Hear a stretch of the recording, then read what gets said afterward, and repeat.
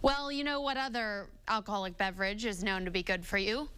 Red wine. Well, today we are learning a little about pairing its cousin, a rosé, with the perfect meal. Moore's wine expert has more.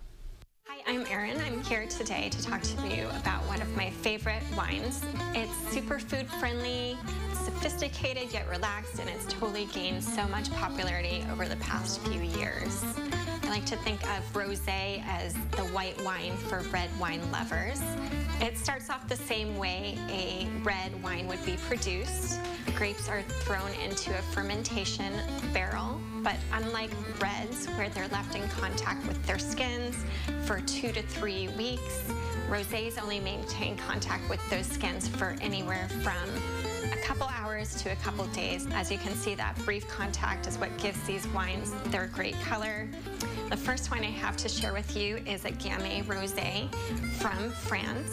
This is a super light in color wine, as you can see. It's a dry rosé with light flavors, pairs really well with so many different foods. I would pair this one with those Thai dishes. The second is from Spain, and this is a Garnacha Cab Sauv blend. It's got rich strawberry notes, a little bit toasty, and can pair well with those barbecue dishes as well. The third I have to share with you is one of my absolute favorites.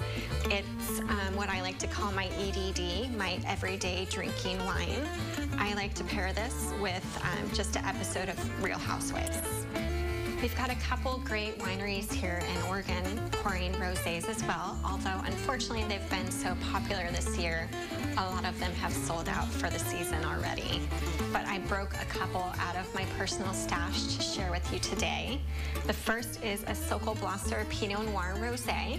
As you can see, it's super light in color. It's got flavors of strawberry, toasty notes, and it's really, really good.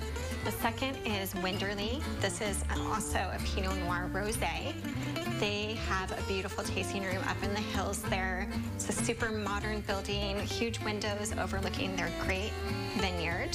They actually had that in stock a couple weeks ago, so you may be able to look out and find that. If you're at the store and you're in a doubt of what to possibly purchase, I say go for a French rosé.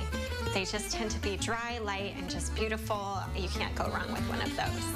If you have any questions for me, feel free to check out my blog, Platings and Pairings. My contact information is there. And cheers.